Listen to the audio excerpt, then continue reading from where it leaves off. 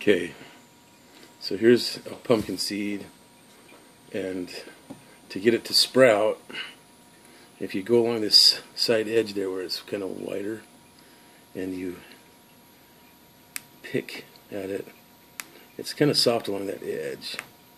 So if you're really careful when you pick at it, you can get it open. See, I've got it open there.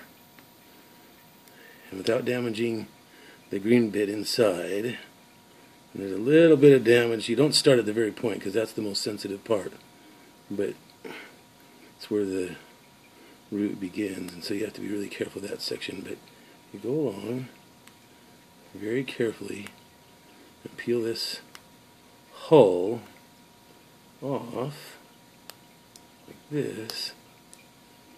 Then what you can do is just plant, or you can do it in a Ziploc bag in a moist tissue.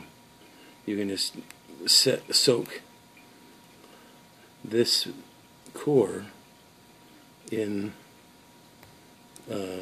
water, and I've kind of chipped it there, which will mess up the cotyledons, which is those first leaves that sprout on a plant. But this way,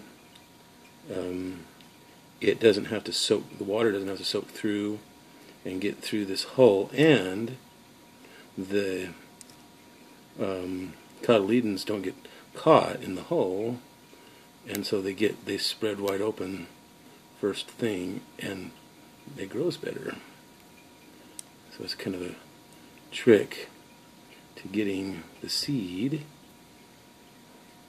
to sprout quick, so you don't have to wait for the 5 days germination or whatever, and that just gives it that much more speed.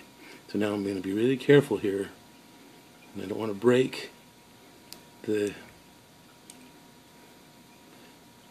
little seed here. And see how I just slipped that last bit off, and now that little end where it's the little pointed end, I don't know if you can see that there. Now it's all intact and really in good shape. So this will sprout really well. There's some teeny, where I started, some teeny little chips in it, so the edges of the cotyledons will be a little bit deformed along there, but it'll be okay. So there you go.